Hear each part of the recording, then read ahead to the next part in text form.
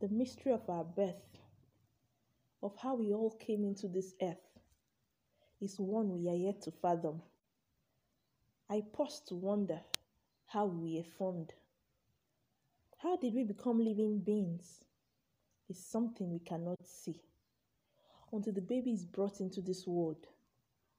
If only they could speak words, perhaps what took place in there will still be fresh in their memory and they will be willing to share their story.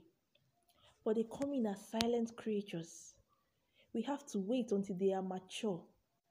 Alas, by then they have forgotten. They have no idea how they became living beings.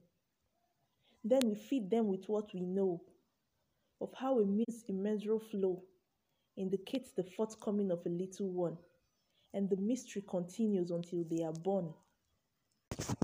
A million sperm to a single ova. How this ova is transformed to a fetus and gets bigger, or how the bones are formed and gets longer, all taking place in the womb of the mother, nourished by the placenta.